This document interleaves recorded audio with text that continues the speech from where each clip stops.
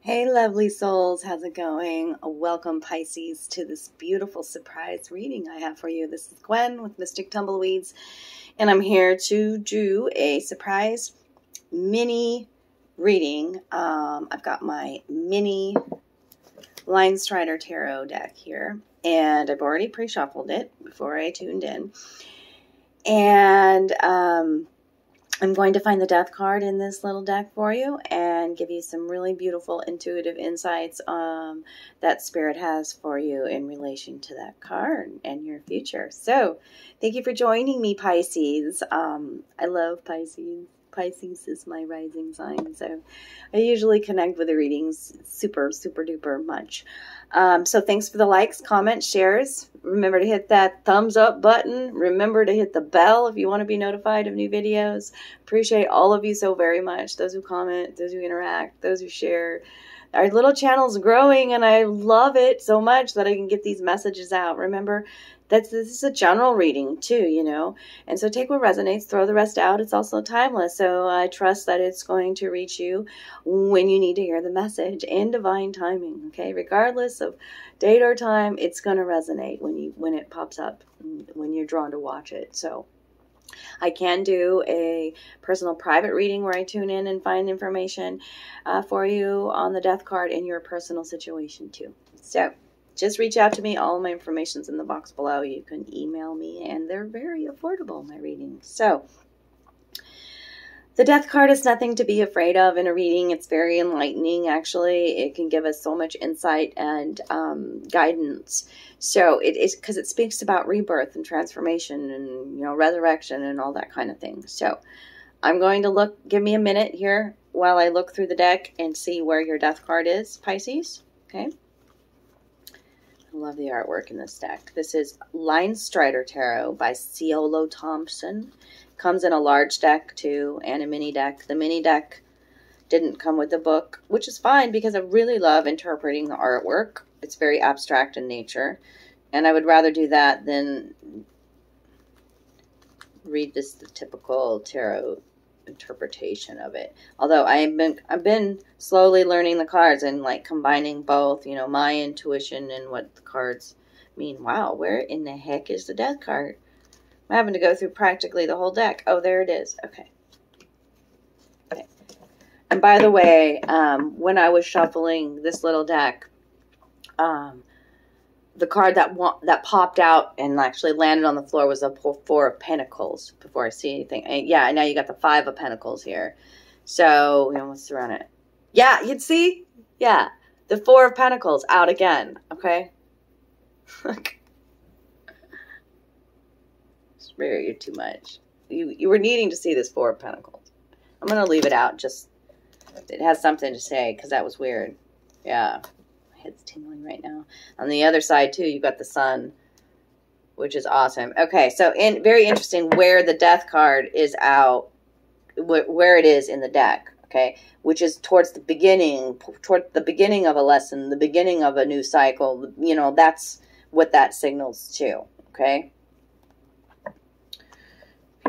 Beautiful, beautiful Pisces. Okay, let's see what we got. I'm going to show you the death card first. Ah, okay, makes sense. Okay, that's why this Four of Pentacles wanted to come out. I mean, the Five of Pentacles, Four and Five of Pentacles pretty much are the same kind of feeling. Yeah,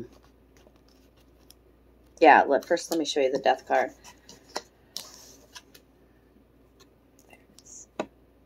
Okay. So this is a beautiful rendition of the death card with this skull that has, so you can see the silhouette of a knife or a blade through the skull there, you know, trapped in the ego mind. And then, but you also see all this beautiful, bright, delicate colors and the blossoms coming from the skull and the little trees and the shrubs and whatnot. You know, it speaks to this beautiful transformation that comes from death, comes spiritual growth. It speaks to,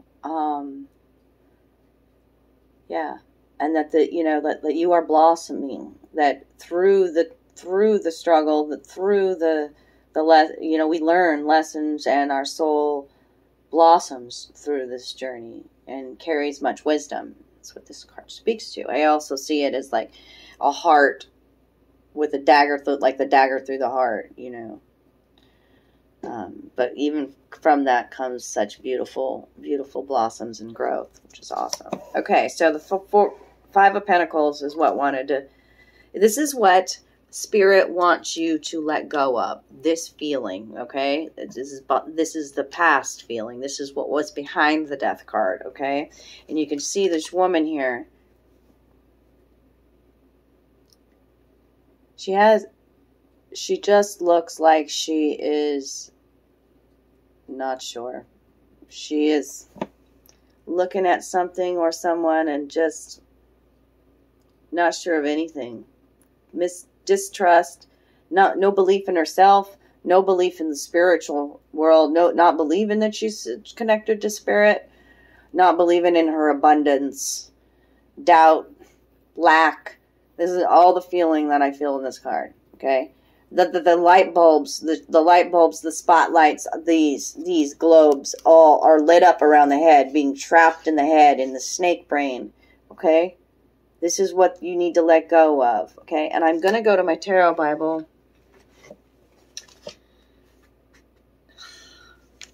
Just open right there. Swear to goodness, Spirit, okay? And I'm going to read you everything that what the typical tarot interpretation means. And I'm sure it's similar to what I just said, but I just want to make sure we're going to cover everything, all the feelings, all the emotions, all the energy that need to let go of. Okay, Pisces? Because you've had some healing. That's why the Four of Pentacles wanted to come out too. Like, look at all the blue wrapped around her. Okay? Speaks to emotional healing. Okay? The key words for this Five of Pentacles: lack, victim mentality, hardship, rejection, spiritual separation, soul-searching, emotionally wounded, unworthiness, feeling alone or excluded, neglecting your own needs, a sense that something is missing in your life, my darlings. Yeah. That's what that card is about. Let it go today. Let it go. Okay? Those are the Four of Pentacles say, which is probably, I said it's about the same kind of feeling. Well, it's all about it's mine kind of a feeling, tight-fisted with your money, small-minded, penny-pinching, mean, possessive, believing your way is the only way, limiting your viewpoint, controlling others with materialism, resisting change. You've been through this. That's why it wanted to pop out. You've seen the light with this. You don't want to be this anymore. Let that go and embrace. Seriously, like I've done, I have this reading to do, and then I have Aquarius to do, and so I've gone through all the signs with this type of reading, and I could say maybe in one other reading did a major arcana come out. Okay, so it's not common in these readings that I'm doing for it to come out. So this is very, very powerful that the Hierophant is here. Okay, and it speaks to this separateness that you feel, that you're alone in this, that you don't have a spiritual connection, that you feel small, that you feel unworthy, that you feel lack. And Spirit is urging you to reconnect again with your spirituality, okay? The bear there behind there in the background, it speaks to, for me, it's connecting with Mother Earth, retreating and hibernating, but also to shamanism. It speaks loud and clear to me about that. And, you know, you hold the keys, okay? Whether or not people may believe differently around you, but your beliefs are right for you, and it's time for you to start standing and connecting in them again. You will remember, okay? You will remember, and you may have been brought up like where others' philosophies, other religious beliefs have been put upon you, and you're waking up. You've been through some healing. It ain't working out for you. It's making you feel separate and alone and unworthy. And so this is also a call from Spirit to connect to somebody, a spiritual guru, a wise teacher, to help guide you in your future, okay? And the bear is, you know, is speaking loud and clear in this reading. So please look up the bear spirit. This is, I believe it's the brown bear spirit coming out here. But you can see all this pink and purple surrounding all of this too. It speaks to emotional healing and using your intuitive abilities again, okay? So, you know, if you are at this point, now is the time to embrace this magical spiritual connection that you have again. And remember who you are and remember your powers and that we are all connected, you know, the animals and us and earth and the plants and everything, you know, and the stars. Okay, remember it again. This is what you should move forward in. Beautiful, beautiful. I'm going to leave you with some messages, Pisces, from your guides. Messages for Pisces to wrap up this reading about the Death card and embracing the Hierophant energy and letting go of this feeling of lack from the Five of Pentacles and of unworthiness. They are worthy. You are worthy, Pisces, of abundance. Woo! Yeah, yeah. Okay.